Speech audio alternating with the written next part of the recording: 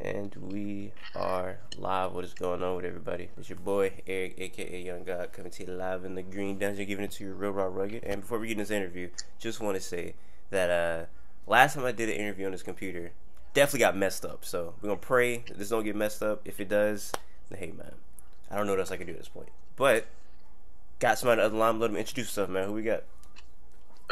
Lorenz Tate the Third, the Dirty Mac King. It's like it's Thelonious Martin. What's good, y'all?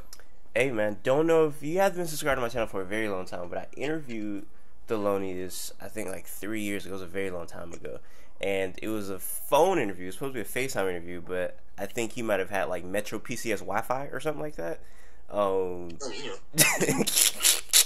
It was something going on because the Wi-Fi was tripping. It was somebody Wi-Fi tripping, so we had to switch to the audio. But hey, got the man himself, man, with the Black Power pick going on. Yeah, always, man. Always gotta have the yada that I mean. You feel me? Hey, Black man. Power, Black Lives Matter. You got the Philadelphia beard going on, man. That's all about the Philly joint. Philly niggas be having like beers like 12-inch beers. Some shits are crazy. Shout out to Philly niggas. Man. Shout out to Philly. But yeah, man, how you doing today?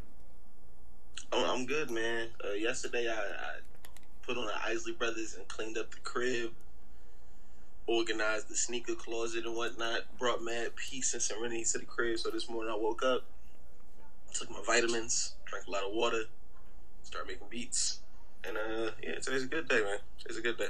Hey man, I don't know if you would do this or not, but you damn near made beat of the year on Instagram a couple minutes ago. I slid in there for a couple minutes and the beat was crazy. I don't know what you was on. I don't know if you was on some drugs or some shit to make that beat, but that beat is insane. You know, I'm sober right now. I'm out of weed, so we'll rectify that today.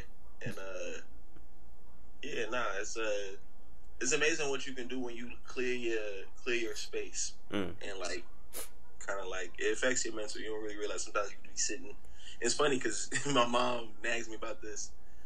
Whenever I clean up the whole crib, I never clean up the studio. Like the studio will stay like the same unless something drastic falls in here or some shit like that. But like I'm very superstitious. That's the only thing I'm superstitious about. I don't like moving around the feng shui in the studio too much because constantly producing heat, so I don't want to fuck with it, right? But the rest of the crib, living room, bedroom, kitchen, all that has to get clean for the rest of the auras. Yeah. And whatnot to come together and produce a certain energy within the house that's, that's inducive to making fire music. So, yeah. What type of energy? Shout out to moms. No, what type of energy do you think you have like when the house is dirty? You just chilling. You just, you playing video games, scratching ass. It's like a lazy energy. When everything clean in the crib, you kind of like tiptoeing around. You're like, all right, I'm gonna make the bed. I'm gonna put this back in place. Because the moment something out of place, you realize you like, ooh, this shit started to look messy. Yeah. So you're like, all right, bet. Let me just.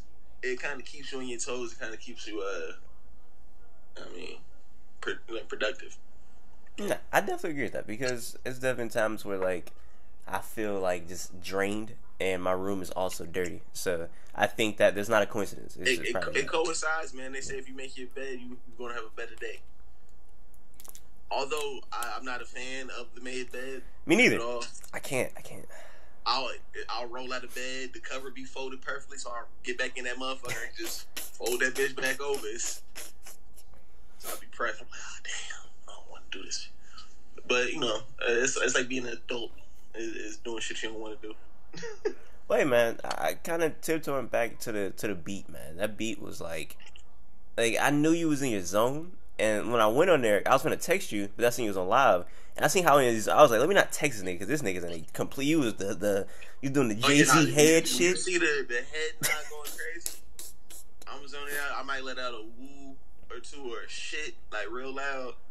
It's one of my favorite things, and honestly, it's cool to kind of like I'll go back and watch my lives and see me catch the groove and see like okay, that's what triggered that. Yeah. I be watching my shit like it's game tape. I'm a giant sports nerd, so like a lot of stuff I kind of related back to sports analogies, or even kind of like study my shit like it's game tape and kind of like peep certain things. So yeah, nah, I definitely found myself catching a groove. You know, it's one of those things, man. It's like when an NBA player gets hot and just keep knocking down shots. I know you make a lot of beats on Instagram. Like comparatively, I guess like to all the beats you've made, the one you made today, like how will you rank that up there? Because I've watched a lot of them, and that I felt that was like a special one. It's up there. I'm still trying to figure out who I might put on that That's joint. what I was Who I thinking. might, I couldn't think of nobody. and that's usually when I know I made something fire because I'm like stuck. I'm like, oh, I don't even know who can rap on this. This shit can just stand on its own. Nah, that's one of them. That's one of the beats where it's like I don't know. It's like some shit on a J Dilla album or some shit like that. You know what I'm saying? Like I don't even know if that needs vocals. You feel me? Like that was a special ass beat, man. And yeah, definitely didn't want to interrupt that because he was in a whole different type of zone, man. It's like I don't know. Like you said, I play a lot of sports, so like I just see niggas like getting in the zone. You don't want to go talk to a nigga like, hey, bro, what type of shoes them is? Like, bro, Don't even bother the nigga. MJ is in his bag right now. Don't even look at the nigga wrong. Nah, yeah, MJ might. I think it's a psychopath. I would definitely not try to interrupt that. Talk to him like he dropping foot. It was to the point where niggas was scared to trash talk to the nigga because it might result in him dropping hella buckets. Bro, or your career might be over. That nigga ended Muggsy Bogues' career. Like that nigga confidence was stunned, bro. What do you call him, like a midget or something? He called him a short. The rumor is he called him a short midget bitch. Oh my gosh, man. So that shoot that shit, you short bitch, fuck. Like, oh damn. He getting that super disrespectful. I'm fucking with it though. I don't get why that would mess a nigga up that bad. I don't feel like that was that crazy. You gotta remember though, this nigga MJ to niggas was called Black Jesus. Like niggas looked at him like it's certain people when they walk in the room they give off a certain aura. You can feel the greatness coming off a motherfucker. Like I remember I met Madlib. I've met Madlib twice. Mm-hmm. I was there for the Pinata show that came to Chicago. Me and Freddie are cool. So I got a chance to be backstage and meet Madlib, and this nigga walked in the room, and I swear to God, it felt like the nigga floated in that motherfucker. Mind you, we in a green room at a venue. If you've been to a show, if you've had the pleasure, this ain't really a pleasure of being backstage and interacting with artists in the green room. Green rooms aren't really that fancy. They're not. It's not like a hotel room attached to the venue. It's a room where they're like, look, y'all can drink water, change clothes, yada yada. It's not really fancy, whatever. This motherfucker he had a wine glass. I'm trying to figure out where the fuck he got a wine glass from. He had a wine glass. He had some red wine, big chunky turquoise jewelry. Like a shaman almost, and you like he looked very out of place, but you felt his energy as he floated into the room, and all the producers and like music nerds in the room kind of, oh shit, it's mad lit. And I got a chance to chop it up with him a little bit, but the second time I met him, I was opening for him during like a Pitchfork weekend, like DJ gig, and you know he's one of those people that you see him and he just gives off is a radiant, like moth to light kind of like glow. You're like, oh shit, it's mad lit. Yeah. Yoshi, what's up? Like, so yeah, nah. You could feel that energy coming off of people. And it's like something you don't want to like bother or like mess with. And so someone like MJ, like niggas idolizing. So someone like MJ being like, man, you mother, like, oh shit, god damn, I fucked up. I upset the god. Like, I see why Muggsy Bogues was shot after that. Nah, that's crazy. Is that anybody? Have you ever met anybody else that like had you kind of just like, whoa, it's crazy with this nigga or this woman? I think Madlib over everybody in terms of like energy. I've met all my idols. And all my idols have been cool. Just been cool. Shout out to Uncle Just Blaze. Alchemist is super cool. He's a really good guy, man. Those are my idols. I've met them all. They've all cool. They pay respect to me, and it's like that shit is love. It's they usually say don't meet your idols. It's usually dickheads. Yeah, you've idolized, you've held them to a certain regard. And for me, it's kind of like not necessarily I hold them in such high regard because I understand these people are humans, but it's like these people are very influential to how I do things or why I do things, and it's a certain level of respect. But I also know that I'm cold with the shit. So it's not like I'm looking at them like, oh my God, you're so amazing. I can never. It's like, nah, G, like, I'm trying to be better than you. It's like, I'm trying to elevate my shit. Like, y'all inspire me to be better, and I want to surpass what they've accomplished so that I can pass the baton to the next generation. So it's like a mutual respect and admiration, but it comes with a slight tinge of competition. It's like, I'm not like so starstruck by niggas that I'm like, oh my God. It's like, nah, I'm 27 fucking years old. Like, pay my rent off this shit. Make classics. I can hold my own. Like, well, no, I think those are respectable people to like be like that with. Because I had somebody call me yesterday. Nigga said, bro, guess who I was just around? I was like, who? Nigga said, Boonk. Shit was crazy. Yeah, nah. that's not something I'm like, oh my God, yo, Boonk here. Like, it's like, Boonk here. Like, no disrespect to him, but it's like, you see people get famous for like stupid shit, and you're like, it's not something I'm gonna be like, oh my God, yeah, he's here. It's like, nah, G, like, nah, nah, yeah, definitely. It's not it. It's crazy. It's crazy to see. I feel like people, I don't know, how can I say it? People want to be like just in the limelight. So if they see anybody with any type of recognition that they're around, it's like, oh my gosh, this person got 300,000 followers on Instagram. This is surreal. People are moths to that flame. People want that recognition. They want to be around light in any way, shape, or form, even if it's very short-lived fame or recognition. That shit is like, it's fleeting. It's not really something that's long-lasting. Anything that's real remains.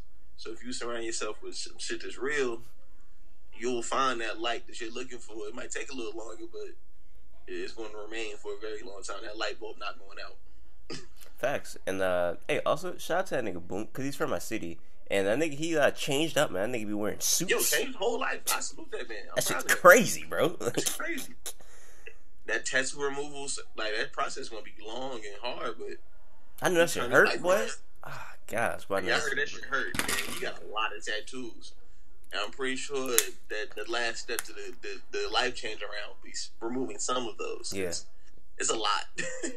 That shit crazy. That nigga just said, fuck it. Nigga just, I don't even know, like, how you go about getting that many tattoos in your face. Like, that's like some shit, like, I don't know. Like, I have to be in a crazy place in my life to just be like, hey, man, I'm gonna just... I'd have to be on a lot of drugs to get that many tattoos.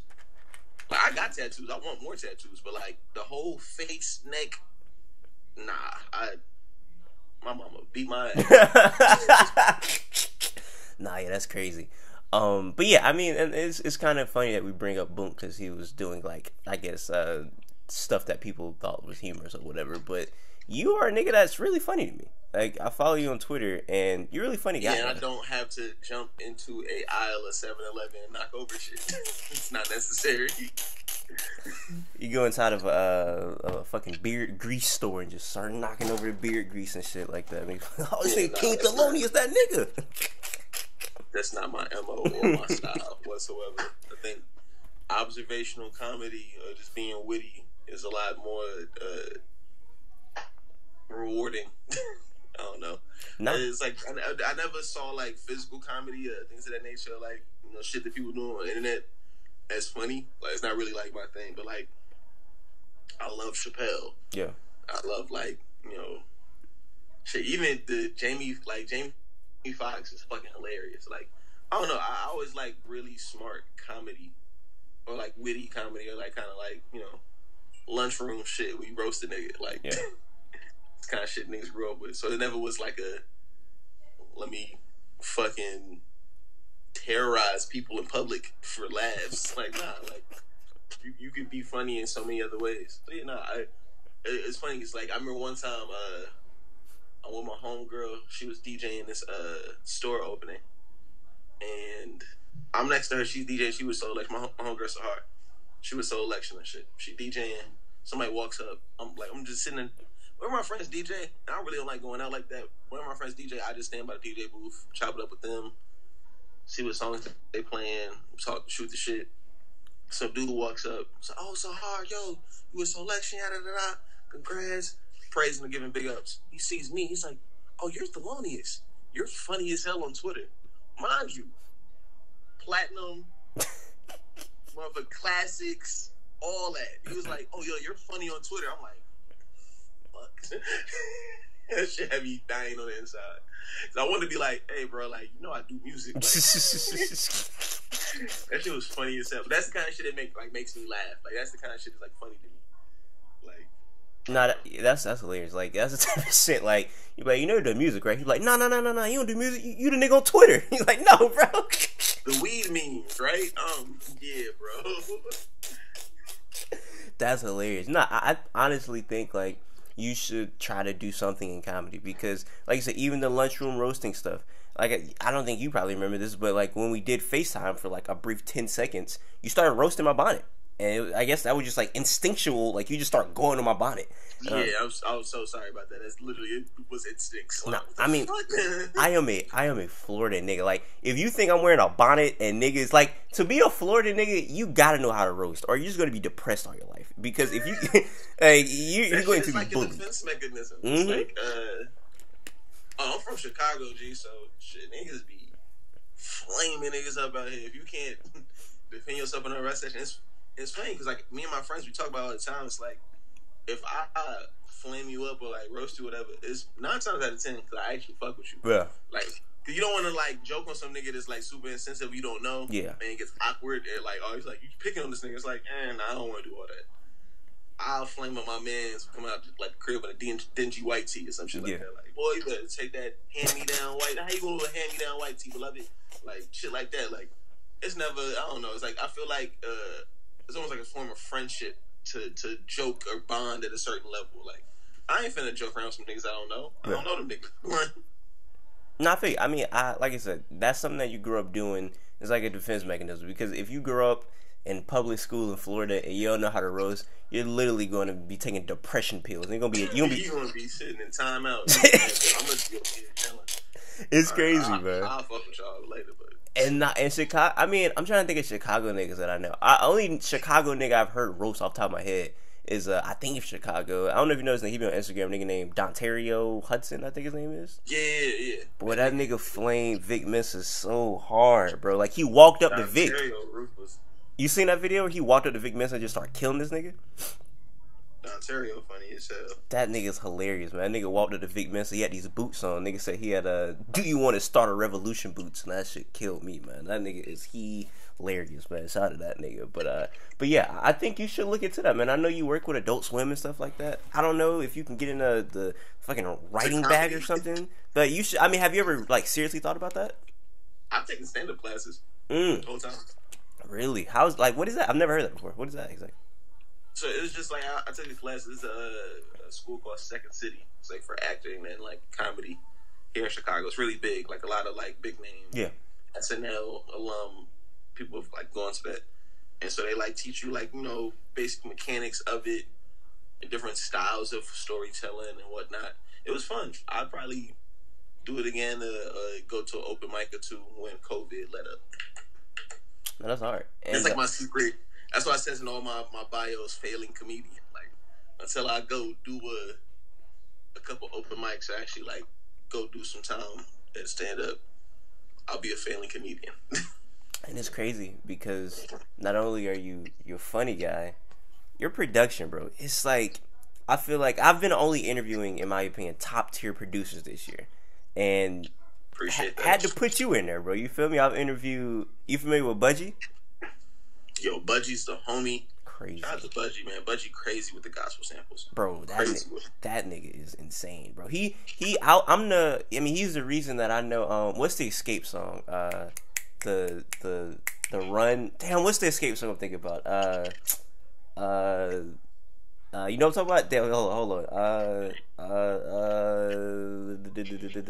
You don't know what the fuck I'm talking about. These are terrible audio clues. I can't.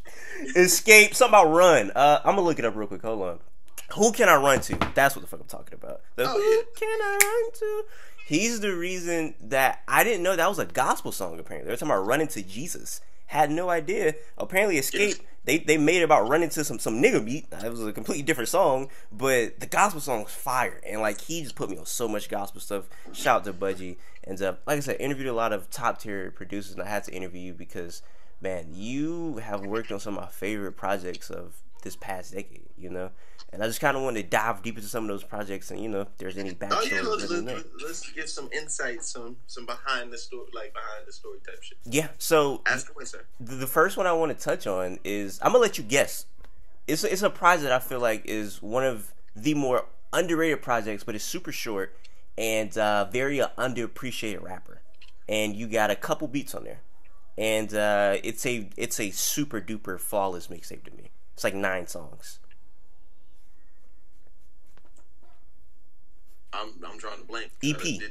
That should give it away to you. It's an EP.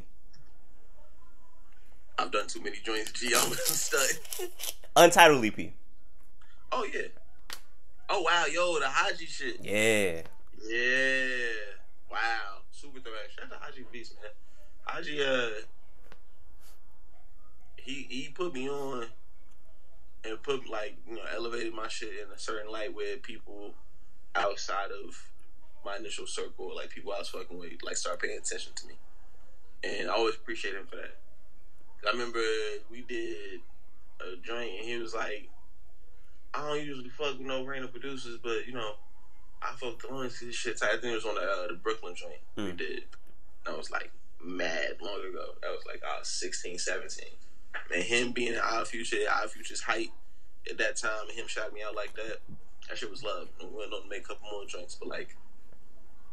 Yeah, wow. Yeah, Untitled joint. Actually even linked me with some other producers that I still fuck with to this day. Yeah.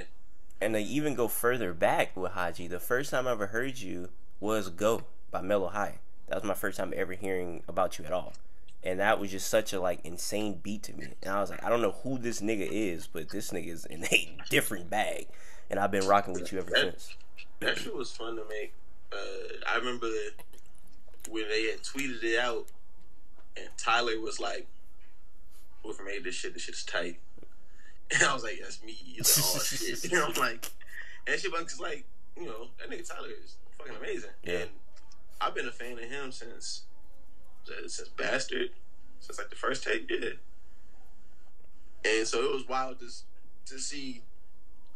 I went to like Odd Future's first New York show. And to see their rise and see how everyone has grown from that group, it's been amazing to see. So to have respect to people that you look up to or respect, it's comforting. I not really want to search for validation, but I do want the respect of people. Oh, that's the thing I want. Like either respect me, or leave me alone. Like I don't care about validation or anyone's like, oh, he's good. Like nah, but like. You're gonna respect this. You're gonna respect the craft, and so to see people do that, it's confidence. Like I bet I know I'm on the right path. I know I'm making this certain quality music. It's reassuring. Yeah. Nah, I mean you putting up 81 on niggas, bro. There's no way niggas can't respect you. You feel me? So it'd be crazy if they don't. I guess before we keep going about like some of these backstories or whatever, I kind of want to pivot a little bit because we're talking about Odd Future. I just thought about Earl, and I'm curious if you're familiar with like the niggas he be working with, like with Navy Blue and Madani and Mike and all them niggas. I don't know if you ever tapped in with them boys or not, but I feel like you will be crazy with them. Shout out to my boy Mavi. Shout out to Mavi. That nigga's crazy. Yeah, me and Mavi been cooking a little bit over the past year. Should be some things coming out. My boy Medellin. I peeped that wave in that circle. It's kind of like blossom, and it's really amazing because it started. That's like a younger crowd. It's like 19, 20-year-olds is tapped in with soul samples and just real like thought provoking raps and shit. So it's like it's ill to see that. My boy Maxo is probably like one of my favorite rappers right now. He's hard too. Maxo's fucking cold, G. He got a certain wisdom and presence to his shit. It's like it's ill. You can tell it's made with a certain love and dedication to his craft. Yeah, them niggas is like, I think that's like a a good thing you said, like the wisdom that they present. Like one of my favorites out that group is the nigga Sage Navy Blue, and I just feel like when I listen to like his music or just a lot of their music, it feel like them niggas is tapped in with like slave ancestors, bro. It's like them niggas is tapped into a whole different realm, and it's just so interesting to hear. It's spiritual. It's spiritual, bro. It's spiritual, man. And I don't know. I think it's cool to just hear young black men kind of be vulnerable in a different way, you know, and not just talk about the same thing all the time and just be vulnerable to the listeners. And I don't know. I just think that's really, really cool. Yeah. Can you hear me? Yeah. Oh, my fault. You got broken for a second, but hold on. You coming back?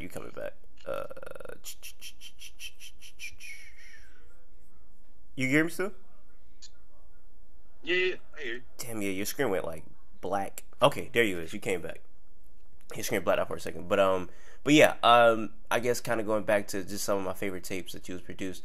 Of course, I got to bring up you and Retch, man. You and Retch, y'all got a classic mixtape, bro. Polo Sporting Grounds. I mean that mixtape, bro. It's like, I don't know if y'all were like, I feel like y'all both tapped into just two different things because Retch, I feel like he's a very versatile guy. Like he could do that type of rap, then he could rap over like a whole bunch of Future beats.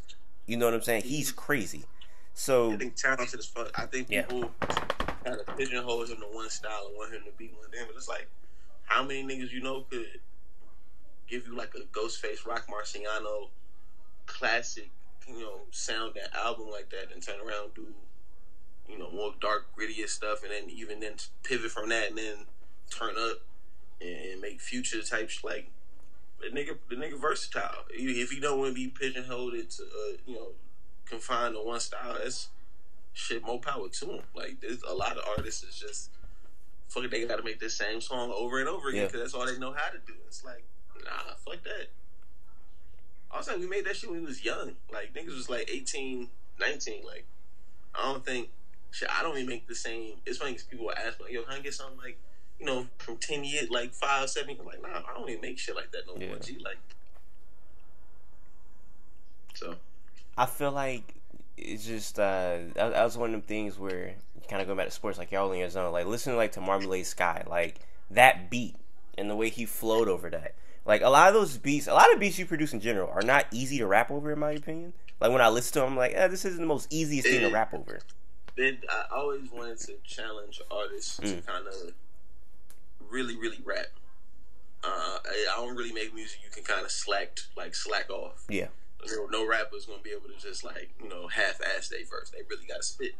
They gotta find that pocket. They really gotta get in their bag. So that's always the thing. I always wanted to challenge people to be better. And so you gotta give them the goods. It's like the beat's so good that if you half-ass it, you're not gonna sound. You ain't even gonna sound good on it. You then be like, man, just instrumental it. Like fuck it. Like take my verse off. Like I want people to like. And I've come into that situation a couple times where I send people beats and I realize the beat might be too intimidating for the artist. Like they might not find that pocket just because they wouldn't know how to tap in with the sound like all the way. They're like, damn, like how am I going to approach this? And so, fuck it. I'll live by that, die by that. I'm not going to change or accommodate. I'm going to keep making high quality shit. And I gotta have people meet me at that high quality level. I think it's cool to hear niggas take up that challenge, like Absol on Short Sermons. Like the way he was rapping on that was crazy. Like niggas, they step up. Crazy time. I remember around Wonder Kid. We made Bad Guy Good Guy with Retch and Absol. We was at it was a Saturday Selector show at Sirius XM. Yeah, we went up there. They freestyled, and then we went and made fucking Bad Guy Good Guy. Shout out to Absol, man. Every time I've come across that, man, good peoples, really good peoples. Shout out to Ab. Yeah, I mean, like I said, that whole tape is crazy. And then just going on, I guess, just difficult beats to rap over. I think one of the most just like craziest beats that it was like a very weird. It was a very weird person to put on his beat, but the fact that he like slid it and the nigga was slide, I'm like, yo, this is wild. When you produce 52 seconds for Currency, I think that is like one of the most like I would have never expected him to get on that beat, But that showed me like, damn, Currency is like a rapper, so it's not really surprising me. But still, just would have never expected him to rap over that beat. So I was curious, like, when you made that beat, did you think, oh, this is a Currency type beat? Because that's not what I would have thought at all. Yeah, nah, I mean, I was listening to a lot of the Alchemist shit that him and Spitter was doing. And I kind of wanted to tap into that vein where it's like, not necessarily, you know, something with drums on it, but like a really grandiose loop. Sometimes you want shit to sound like a soundtrack or feel like a movie, kind of putting it in the perspective of like a film type situation. So it's like you pull those vibes out of somebody, kind of make it feel like an intro or feel like a scene from a movie. You kind of pull a different kind of connection from somebody, a different kind of vibe from somebody. Yeah. Was there a movie you was thinking about? Shit. I be thinking about films that don't exist. Like, how do you make a soundtrack to something that's not even out yet? Like, how do you paint a picture for somebody or leave enough room on the canvas for somebody to paint that picture? And so that's my job. Is that something you think about? Like, you like want to score films like later in your life? Yeah, I mean, I've scored when Complex did a low life documentary. I scored it with beats. I definitely want to score a movie one day. Definitely. Have you ever watched a movie and you thought like I would have had something really crazy for this? The whole soundtrack could have did. Sometimes, but not necessarily. Like, what's that? Not corny. It was really cheesy, but it was a really beautiful movie. It was like Issa Rae and Lakeith had like a rom-com, and Robert Glasper fucking laced the soundtrack, G. Laced it. And I was like, yeah, that's what I want to do. I want to do some shit like this. And yeah, nah. So not necessarily like I won't like see a movie and be like, I mean, I could have snapped on this. Like more so like inspiring. Like, okay, I want to do something like this. I want to, team up with a young black filmmaker and, put some shit together or curate the soundtrack where I put just the right fucking Weather Channel song, little shit, little details. That's hard. I didn't even know Robert Glasper was scoring films. That's hard. I'm at to watch the movie just for the soundtrack at that point. That's hard. Yeah, nah, he snapped. That shit's that shit can like make or break a movie. Yeah. Like, a really good soundtrack can make a decent movie really, really good. Nah, that's a fact. And I mean, the way you describe this movie, it doesn't sound like the greatest movie, but I'm pretty sure the soundtrack probably took it to the next level where you was like, hey, movie not that great. It's a rom-com. It's cute, but it's like the soundtrack is like, oh shit, cool as hell. Like, damn it, listening for the soundtrack more than I was watching the movie. Yeah. Nah, that's crazy. And I mean, like I said, the way that you flip samples and turn them and do crazy stuff is, I'm not a producer, so when I hear producers do that, I praise it. I can't play football at the same level that fucking Antonio Brown does, so I admire it. So to say I can't produce at the level you do, I don't produce at all, but if I did, still be able to produce at the level you do, so I admire it. And I have this question for you as a producer because I heard something and I don't know if this has ever been done before, so I'm curious if you can answer this question for me. What's that? Listen to a Paul Wall song. It's called "Swinging in the Rain." He was rapping over a sample about rain, right? Or he was rapping over a sample about being in love, and the song was about being in love with his car. So I was like, alright, that's cool. Listen to the remix. The remix has a completely different beat, but it's a new sample, and the sample is about rain. So both of the songs, the sample had something directly correlating to the theme of the song. And I've never heard that before. So I was curious if you ever heard that before with a remix and the original, two different samples, but the samples directly correlate to the song. I mean, there's definitely a couple of joints that come to mind. I wouldn't name a Big Crit joint. He had flipped the Al Green shit, and he was like, he would fit the sample into his verse. And so anytime the sample said something, he would let the sample say it, and then he would continue on like fill in the blanks. That's something that's like it's honestly it's pretty interesting to do and manipulate the sample where you have the sample say something or have it sound like it's saying something so that the artist can like shit the new that Freddie Gibbs Alchemist shit, the Look at Me joint. Look at me, and the whole song is called Look at Me. So it's like it's an interesting thing. Our job is to really like provide this canvas for rappers, and sometimes you leave a little detail so that they can be like, oh, okay. It's almost like leaving outlines for them to paint, do paint by numbers, kind of like force their hand almost in a sense to rap along with do a melody with and kind of like push their hand a little bit, and it usually works out pretty great. Like the beat code is saying something already. The rapper like, oh, okay, I bet it's almost like a launching pad for them. They can start filling in the blanks from there, and like you said, that shit turned out pretty fire. No, I've always looked at that as like a producer-rapper relationship. It's like almost like an equation. It's like y'all set up the equation, now you just gotta solve it, and then it's complete. And that's the way I always looked at that. So yeah, I think like samples and manipulating samples, that'll always be crazy to me. And like I said, just going back to just following you on Twitter and just looking at things you say about music, I see you say a lot. You got a lot of hot takes. Like I feel like you say a lot of things that are not like the most popular thing. Have you always been like that with music? Pull it up. What I say? I don't. I actually don't. I was trying to find some. I follow you. I wouldn't think about interviewing you like 5 months ago, but every time I see you, I'm like, this nigga is wilding with this. Like this is an outrageous take. But I don't have anything screenshot because I couldn't find anything. I really couldn't remember anything. But I'm pretty sure because I have hot takes. Like one of my craziest, I got like a crazy Boosie Jay-Z hot take. But I mean.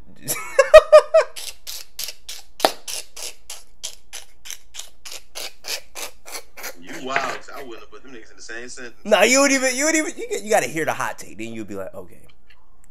Basically, the moral of the story is I was live streaming one day, and I guess niggas were talking about Jay-Z debut album. I am a South nigga, so I grew up on Boosie.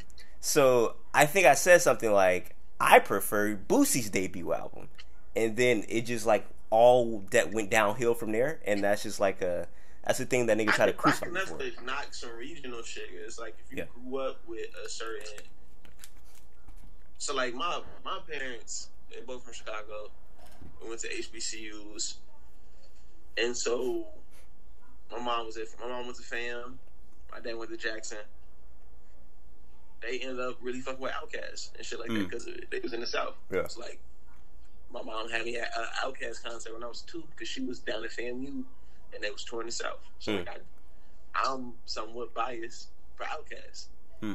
But at the same time, like my mom's a big Wu-Tang fan, so like she had me listen to Wu-Tang. So like there's certain things where you just like innate to or just, because of region, because of parents and stuff like that. So like if you prefer Boosie debut album, shit, you must have grew up with the Boosie debut album. I fucking love Blueprint. And I love Takeover more than I love Ether. And part of that is somewhat biased. I mean, also because Takeover beat is way more fire than the Ether beat. So it's just it's little things, little nuances, little biases. Sometimes a hot take just be a very valid opinion, and you just gotta respect it. Sometimes there's some outrageous ones where niggas try to justify it. And I'm like, nah, fam, you just saying some shit to be outrageous. Hey, but like some regional, I can't knock on regional shit, but I definitely peep niggas be tweaking and saying some wild shit just cause they get a rise out of people. I'm like, fam, you are an instigator. Hey, man, speaking of Ether, shout out to Ron Brown, man. I got you. No, not shout out. No, shout out to Ron Brown. Not shout out Ron Brown. That was a dark time in hip hop. Yo, that nigga, man. Oh my gosh. Bro, every time I get on Twitter and I see a A-Rap Money like tweet, it never makes me not laugh, bro. Like that was a time, that was an era, bro. I don't know why that was an era, but it was, man. That was a dark time, like you said. That was like post Ether. He had like Pop Champagne jumping out the window, A-Rap Money. He had a little decent little summer. A lot of synths on New York rap, and I was not a fan. Not a fan at all. Oh my gosh, man. Hey, it's crazy because niggas like to say, oh, Southern niggas kill hip hop. Hey, low key, I think Ron Brown's about to kill hip hop. I mean, if you're gonna go down that route, man. Ron Brown's definitely. It was a culture reset in a bad way. That's a fact, man. That is a big It was fact. Like it was like niggas doubled down on the Jiggy era and was that shit ain't like the hookah lounge era. That is a hookah lounge song. That is that might be the most accurate take that I've ever heard. And Dipset, like those guys went from like heat making shit to, and I almost felt like it was an attempt to keep up with Southern niggas, like Ron Brow's kind of production. Like that shit, I don't know what they was doing because there's such a change from what was working for them so well. Yeah. Shout out to Heatmakers. I interviewed him this year. What a elite producer. That guy's crazy, man. Heatmakers got classics. I interviewed him, and I had a fan question. Somebody asked, "Why is your name Heatmakers if it's only one of you?" And he said, "Cause I do the work." Here's what he said: "Cause I do the work of two." I was like, that's hard. That's hard. Yeah, that nigga's funny. I fuck with Heatmakers, but I don't want to keep it for too long, man. You probably got 230 freaking beats to make. But before we get out of here, I do have a question about sports, and I want to ask you about the bubble. I want to ask you, who do you think taking it home? Where do you think it's going? How do you think the bubble is gonna? If you think it's gonna last, what's your thoughts on it, man? I'm not really a fan of the NBA coming back on these terms and conditions. I think it'll make for good TV. I haven't really watched like live TV or like a sports event in forever because obviously there's been no sports or whatever. But like,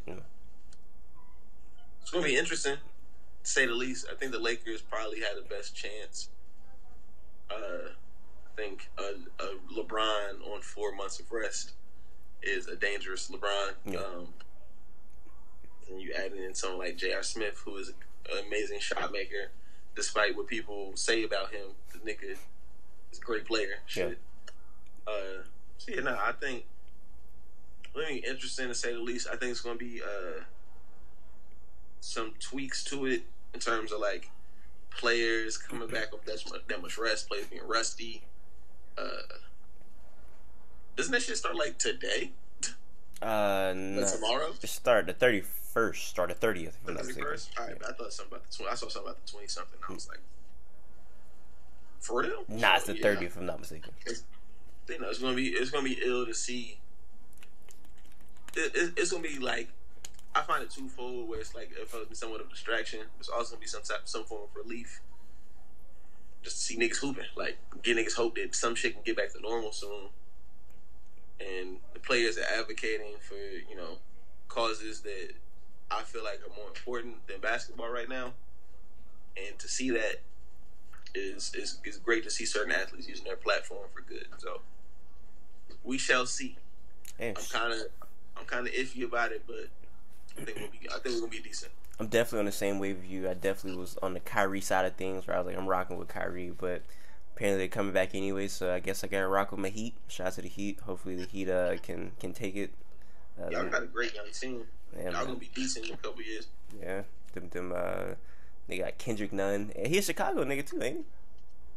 Yeah, I think Kendrick Nunn, Chicago nigga. Yeah, we definitely got some suitors on that team. So yeah, shout out to the Heat. But yeah, like I said, man, I didn't want to keep it for too long. So if you got anything else you got to say before we get out of here, man, let it be known. Lord of the West coming soon. I can't give more details than that. But yeah. Hey, I'm not gonna hold you, man. A nigga need that beat. Where is that beat gonna be on the album, man? Niggas need that beat we just produced, man. Maybe. Nah, we can't maybe that, bro. Niggas need that beat. It's a maybe. It's a maybe. Can't hold you. It's a maybe. Oh man. Well, hey, for everybody watching right now, I appreciate you guys. Until next time, I say what I mean what I say. Haters gonna hate, players gonna play, and y'all holla at your boy.